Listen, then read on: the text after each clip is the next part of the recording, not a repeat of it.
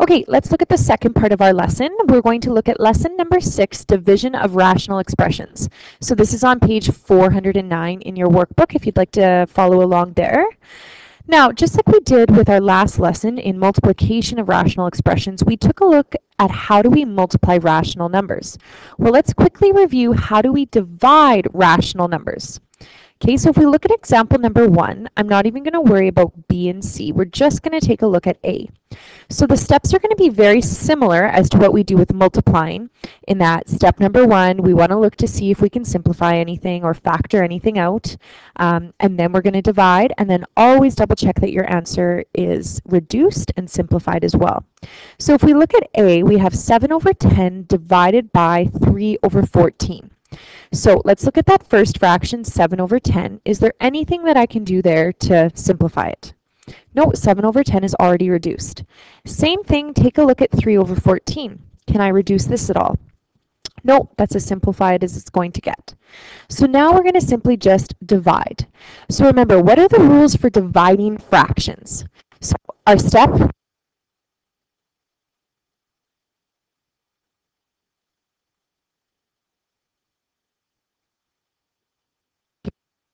you flip that second fraction and we're going to multiply.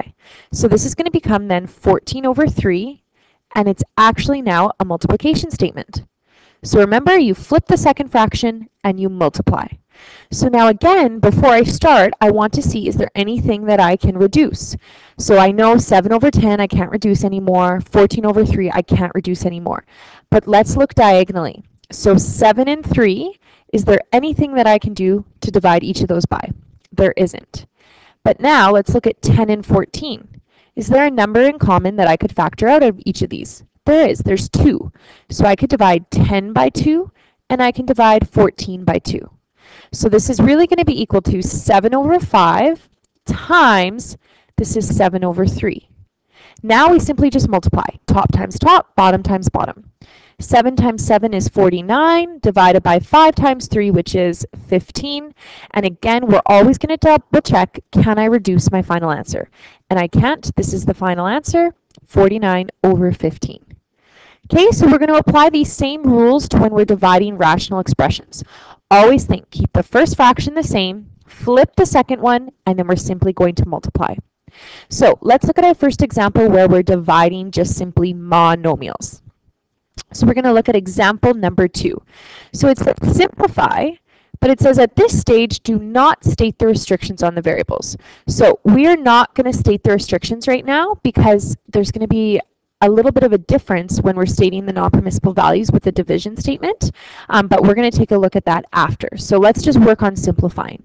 So again, we're going to cross out B here just so that you have more space. I'm not going to worry about that one. So let's look at, I've got 16a divided by 9b squared, all divided by 32a squared divided by 15b. Now, before I start simplifying anything, let's turn it into a multiplication statement. So remember, the rules are you keep the first fraction the same. So we have 16a divided by 9b squared. We're going to flip this second fraction. So this becomes 15b, all divided by 32a squared. And then this is now a multiplication symbol. So now we're going to multiply. Before that, look to see, is there anything that I can reduce by? So if I'm looking at my first fraction here, 16 and 9, can I divide by anything in common? Okay, looking at the second fraction, 15 and 32, could I divide each of those by something? I can't, and again, there's the B and A, I can't do anything with that. So now, because of that, I'm going to look diagonally. So let's look at the 16 and 32. Is there a number in common that I could factor out? There is, a 16. So I'm going to divide 16 by 16, and I'm going to divide 32 by 16 as well. Okay, now let's look at 9 and 15. Is there a number that I could divide each of those by? Yep, I could divide each of those by 3. So I'll divide 9 by 3, and I'll divide the 15 by 3. Okay, so let's deal with the coefficients first before we look at the variables. I want to write it nicely. So what's 16 divided by 16? 16 divided by 16 is 1, so this is like 1a 9 divided by 3 is 3, so this is 3b squared. All times 15 divided by 3 is 5, so this is 5b, divided by 32 divided by 16 is 2, and so I have 2a squared. Okay, so now that I've dealt with the coefficients, now let's look at the variables. So an a squared, I can take each of those. So that's going to cancel out this whole a, and then I'm just canceling out one of the a's. Okay, now let's look at the b's. So same thing, I can cancel out one whole b, and then I can cancel out one of the b's. So now I'm going to multiply top times bottom. So on my top, I'm left with 1 times 5, which is 5, all, and then b times a is simply just ab. 5 divided by 6ab. Always double check, can I reduce this at all? I can't, so here's my kind of deal with the coefficients first and then deal with the variables if it makes it a little bit easier for you. Okay, so now let's go back and talk about those non-permissible values, which are very, very important. Okay, so I want you to take a look at the example that they're giving us here of a divided by c divided by d, where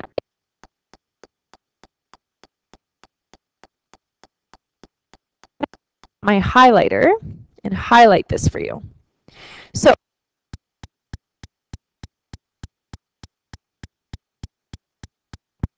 b, it's what's in the denominator. Okay, so I'm going to highlight it up here as well.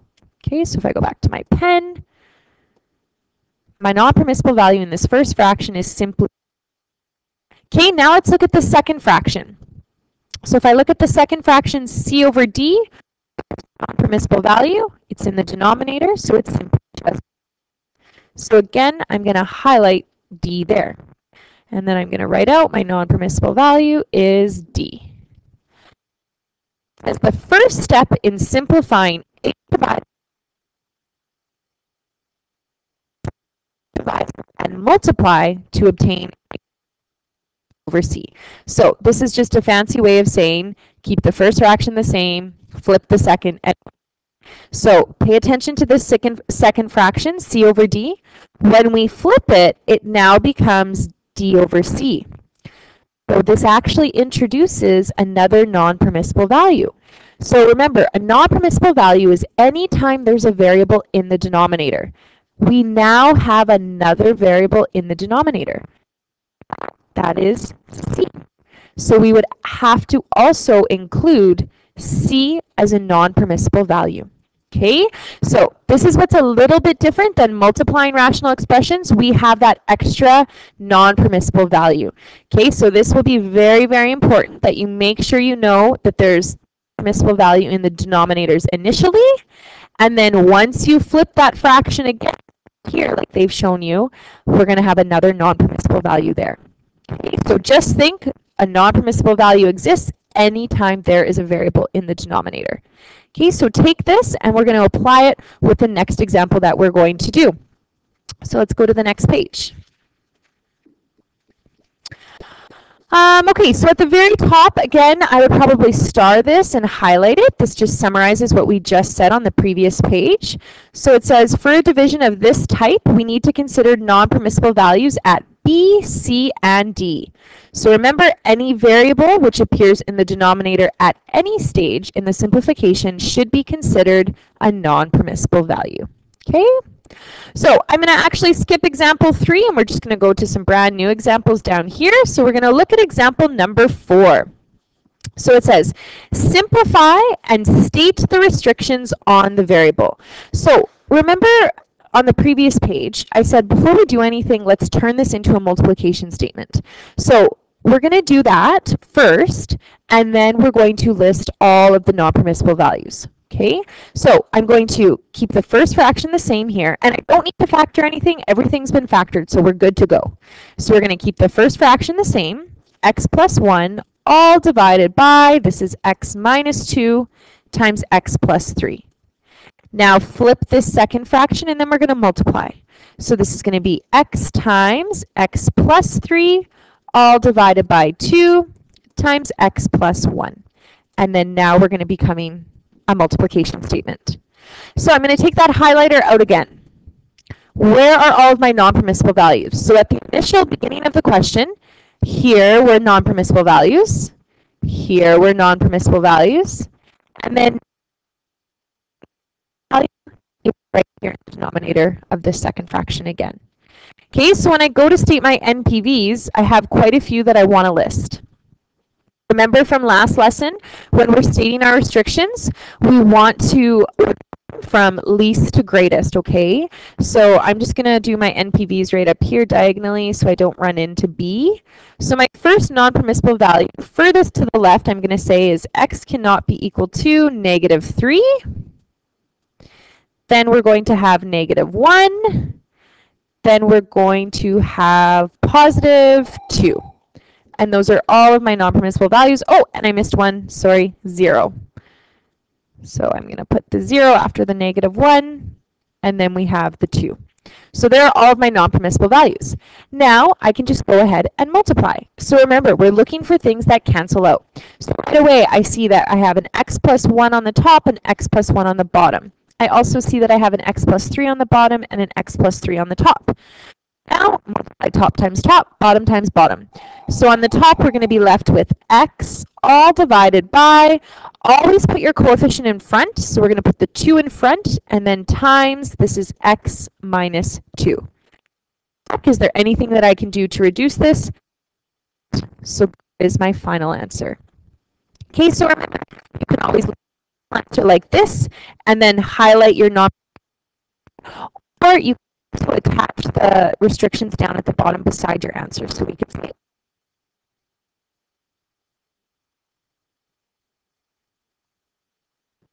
So there's the first one.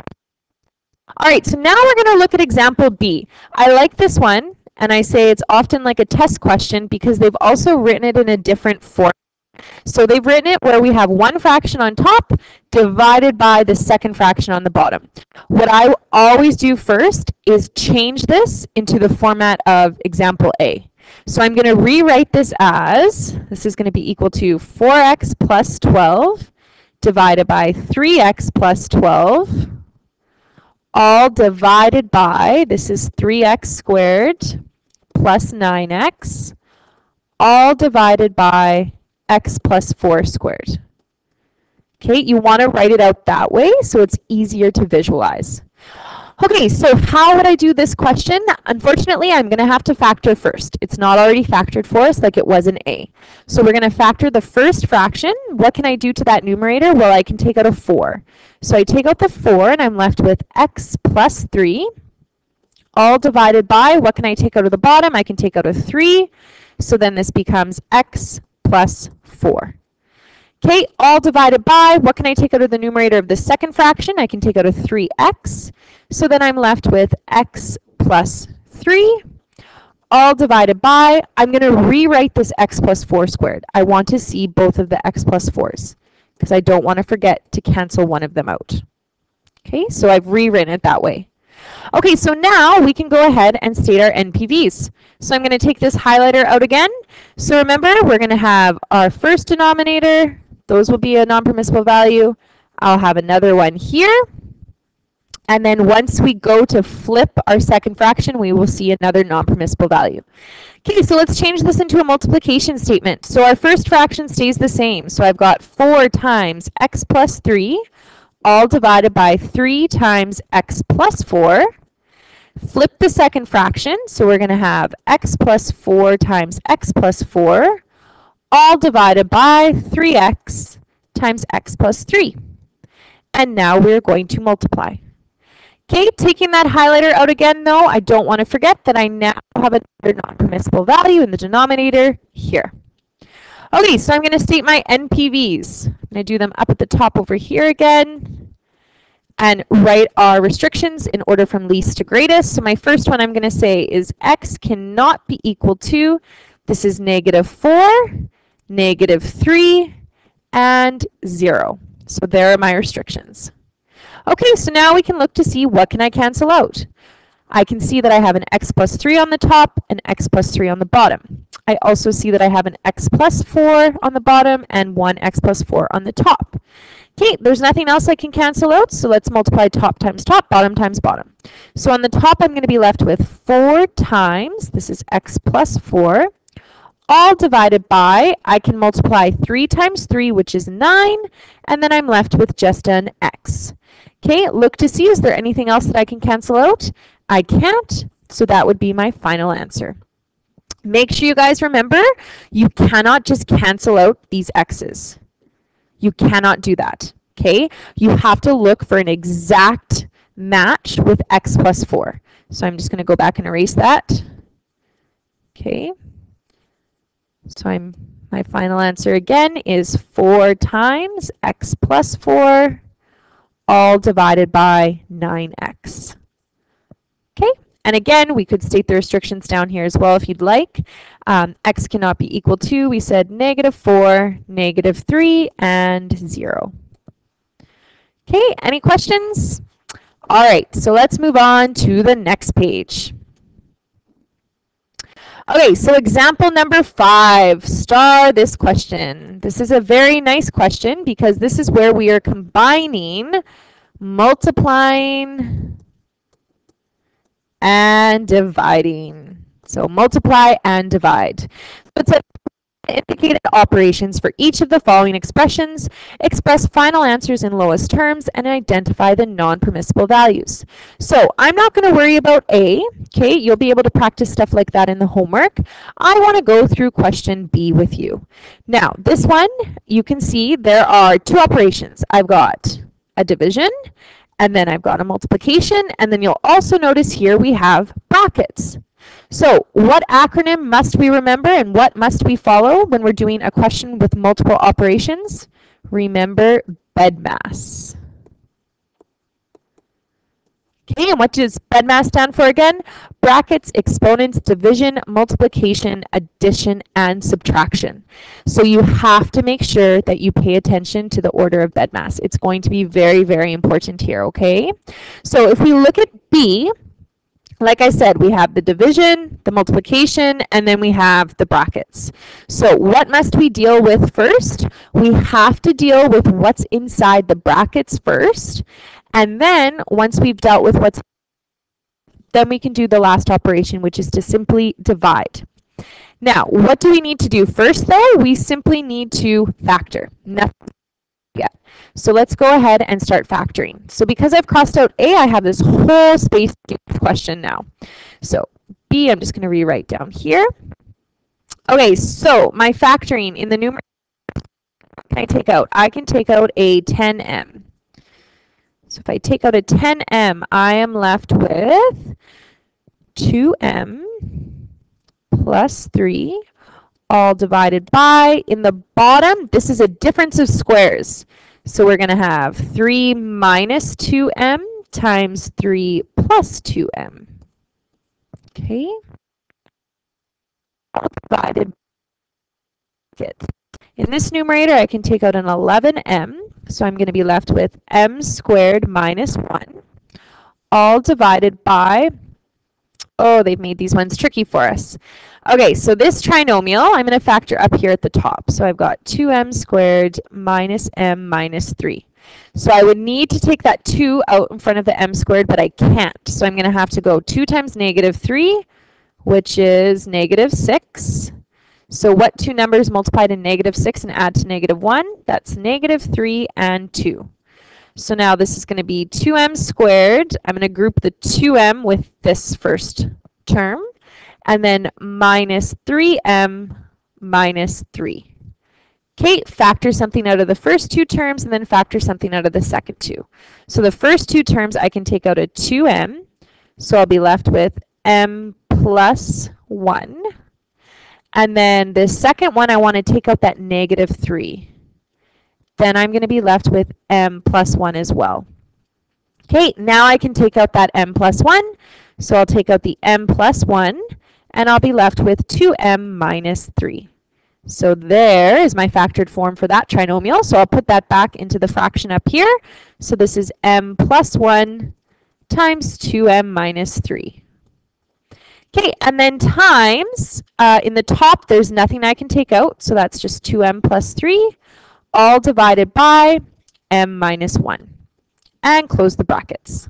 Okay, so this question is great because you get to practice all different types of factoring, and then we're going to have multiple operations. Okay, so remember, you guys, non-permissible values .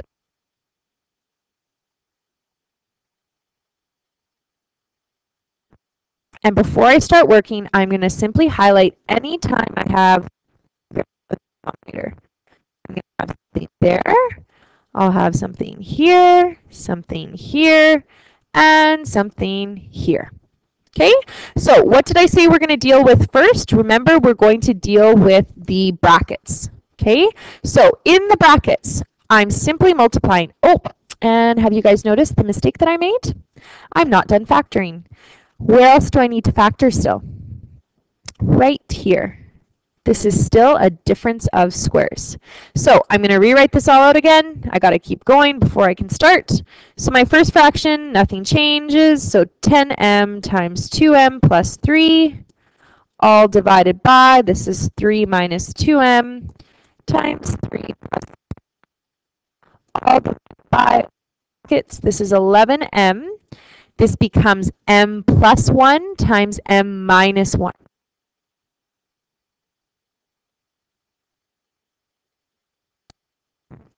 And then times 2m.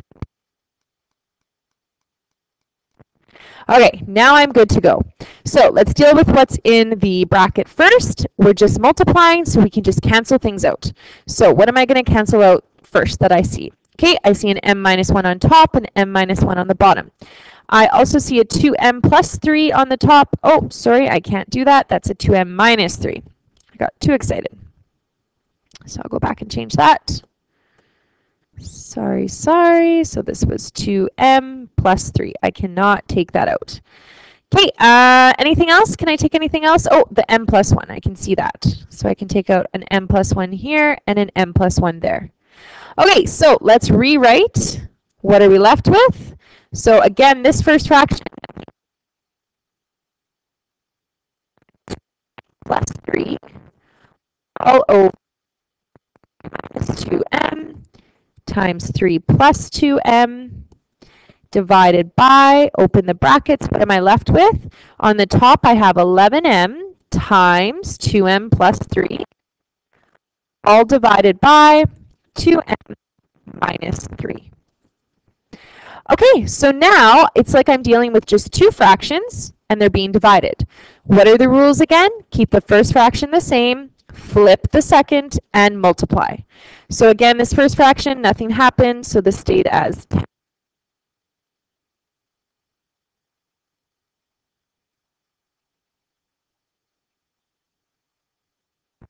We haven't done adding or subtracting yet, so I'm just going to continue to kind of write over it.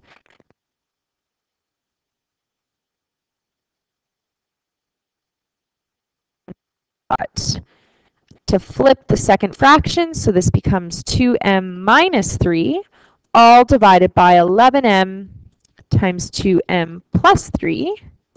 And now we're going to multiply. Okay, what should I be doing now that I flipped that second fraction? Remember, we're going to have to find the non-permissible values. So take that highlighter out again, and now I have a new denominator. I need to account for this as my non-permissible values. Okay, now again, we're just multiplying, so let's cancel things out that we can. What jumps out to you right away? I see a 2m plus 3 on the top here, 2m plus 3 on the bottom. I see an m on the top and an m on the bottom. Anything else that I can cancel out? Now, I can't see anything, but look at something that looks very similar. Look at this 2m minus 3 on top here, and this 3 minus 2m over here. They're not the same, but they're similar. Do you guys remember what we can do? We've seen questions like this before. I'm going to take out a negative out of this bracket. If I take out a negative, this will become negative 3, and this would become 2m. Same thing as what's on top. So now I could cancel this out. What's on the top? Okay. Introduce this negative now. So let's rewrite. What are we left with? So on the top up here, we're left with 10 divided by, this is negative 3 plus 2m. Okay, and then is there anything in this second fraction? No, everything's been canceled out. Okay, but the only thing is, oh, except for the 11. So times, 1 stays on the top here, and then we're left with just an 11. Okay, so now let's multiply top times top, bottom times bottom. So this is going to be equal to, just going to put my equal signs, 10 times 1 is 10, all divided by, this is negative 11, times 3 plus 2m.